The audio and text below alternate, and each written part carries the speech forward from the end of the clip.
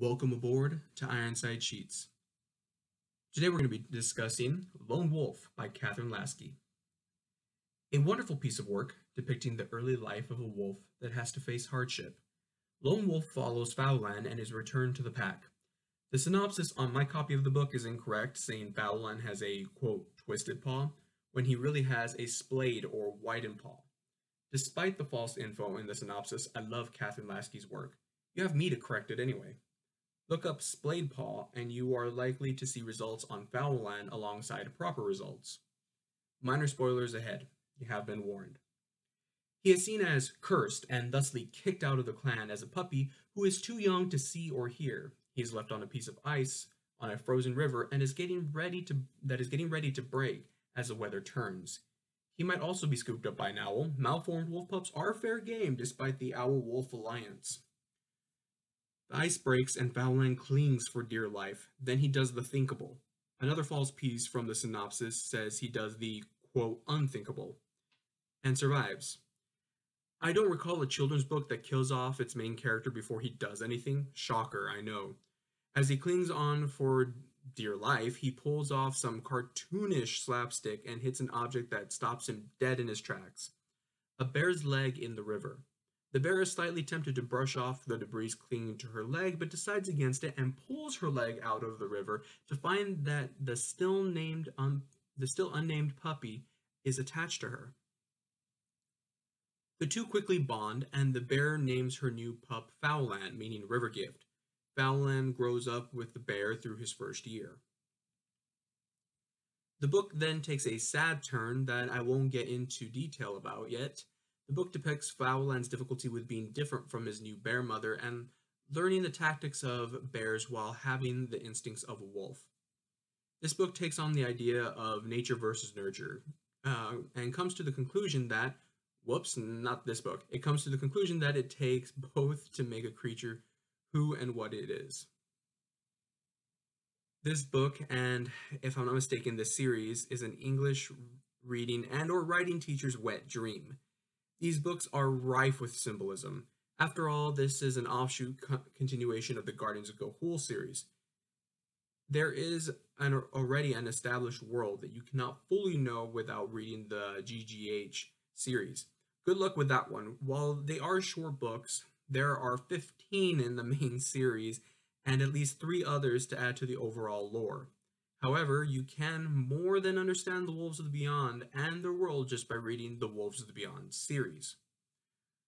While I read these books and enjoyed them when I was fairly young, say 10, I was more than able to enjoy them as an adult. There is a lot of information packed into these books, but the writing is simple enough to allow children to pick up what's going on. There is enough of a world established to catch and hold teenagers and adults' attention as well. Should you be struggling to get your child to read, this would be one of the books I recommend to get them started. Mind you, this one. Once you get out of this book, the series becomes very dark very quickly. Kathryn Lasky is very good at that. That is my disclaimer, and why these books are not necessarily for children rather than teenagers. The reading, or the Lexile level, I should say, is low, but that does not mean that the content is for children. For instance, Kathryn Lasky's The Guardians of Ga'Hoole, the first book, The Capture, has a lot in it that adults would find intriguing, such as murder, attempted murder. It has cults, brainwashing. The Wolves of the Beyond series follows the same path, people. So do pay attention to the books you buy for your children. And if you're a teenager, say 13 or older, you can handle what's in these books pretty well. But again, 13 or older. Like I said, these books aren't necessarily for children, even though the Lexile level is low. Now that I've digressed, back to the review. Fallon is a good character. Despite being so young and being so inexperienced, he gains access to wealth of information through his life with Thunderheart. He is courageous, strong-willed, and tough.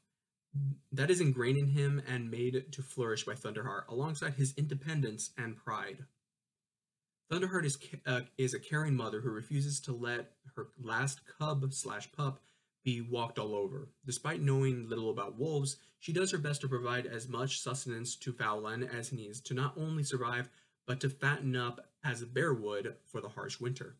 She worries about her lack of knowledge about wolves and, by extension, her possible ineptitude at raising Fowlan. Parents, you might be able to relate to that. I'm not saying you're inept, but saying that you might feel that at some point. Like I said, this book can be read by adults. At raising Fowlan, however, she does not allow that to keep her down as she turns his weaknesses into strengths and his strengths into forces to be reckoned with. Shiban is an interesting character with an interesting background. Though she is not a major part of the story and so is not given too much opportunity to stand out, although with what little page time she gets, she follows a redemption arc. Lasky is a good writer. The arc is funny and a nice addition to the superstitious world of wolves.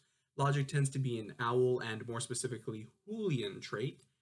Despite being surrounded by superstitious old codgers and their followers, she takes on the unknown in what are as close to science experiments as she can get.